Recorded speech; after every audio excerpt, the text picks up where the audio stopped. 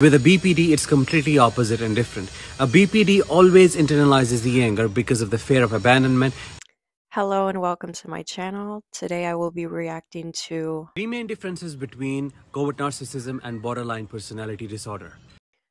three main differences between borderline personality disorder and covert narcissism. Number one, the expression of the anger. A covert narcissist may be passively aggressive, but their projection of the anger is going to be always outwards. With a BPD, it's completely opposite and different.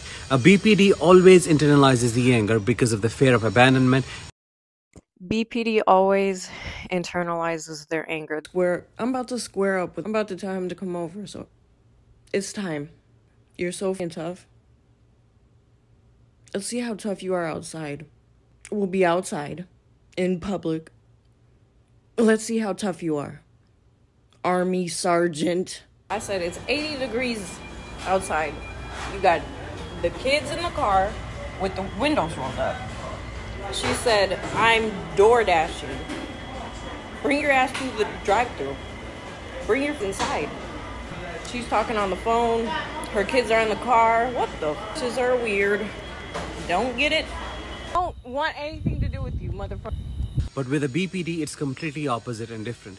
A BPD always internalizes the anger because When he describes the BPD internalizing their anger, some may describe this as a quiet borderline. I wish this quiet borderline thing didn't exist. I wish that medical professionals would stop telling clients that they have quiet BPD, as the 4 subtypes that what's his name, Theodore, came up with these subtypes that do not fit. They do not fit in the description of these 4 subtypes. You can have symptoms in different subtypes that fit many different people. And when you ask someone who identifies as a quiet borderline, in which I like to respect that they choose to identify for whatever reason, that's your own business. I'm not going to attack you because of it. I just don't think it's a thing. I made a video about it. 9 different symptoms. You have to have 5 for a diagnosis. Yeah, we present differently. But 4 subtypes to talk about quiet BPD. What I think you're describing is someone who is more agreeable, who would rather internalize their anger to avoid conflict, whereas someone like me, I'm very low in agreeableness. A lot of us with BPD who externalize our anger. Are we narcissists? No, we're not. Do we have CPTSD? Both narcissists and borderlines? Absolutely. Are we in the same cluster? Yes. Number two, the reaction to the abandonment. A covert narcissist would abandon you first before you would abandon them out of their entitlement and grandiosity. But a person with BPD would do everything in their capacity to make sure that you do not leave them. No. Ultimately, the borderline's goal is one, at least unconscious goal. His one and only. I'm going to dump you before you dump me. I sense abandonment or engulfment. I'm getting out of there. Well, at least my younger self. 1,000 people liked that video. That's incorrect. Video's wrong so far. Number third, the empathy. A covert narcissist, because of their narcissism, do not feel true empathy. But a BPD would feel empathy. However, the difference is that it is felt in extremes. BPD empathy, we have a deficit in cognitive empathy, some of us. We do have effective empathy in ability to feel what other people are feeling. Say you come home sad, okay? I'm feeling that you're sad. I'm gonna be caring and ask what's wrong and listen to you. I have already described on my channel that I lack cognitive empathy. I lack of cognitive empathy. There's different kinds of empathy. Not being able to, I can feel you're upset. I have the effective empathy, feeling you're upset, even if you don't acknowledge it. When it comes to cognitive empathy, there was a time I described where my past partner was upset, and I didn't understand.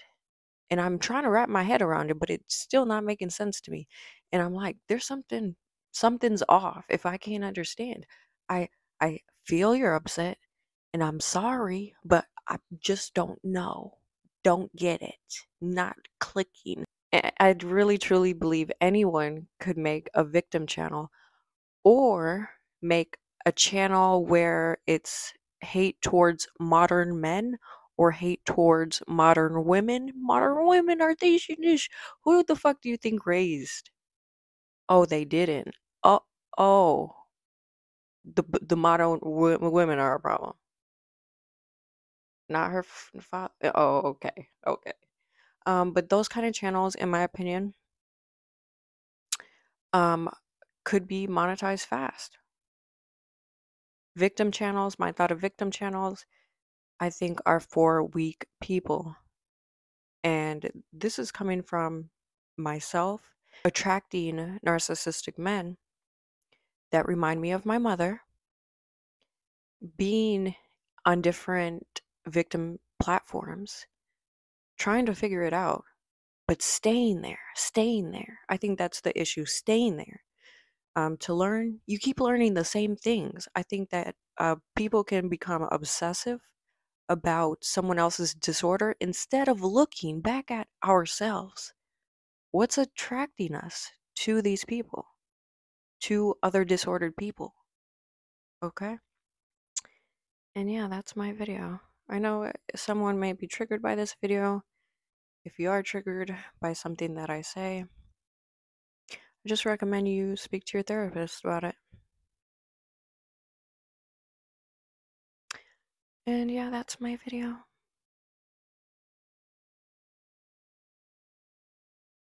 Someone's gonna be upset. Oh my gosh, look at her cleavage. Her bra is showing. It's slutty. She's histrionic.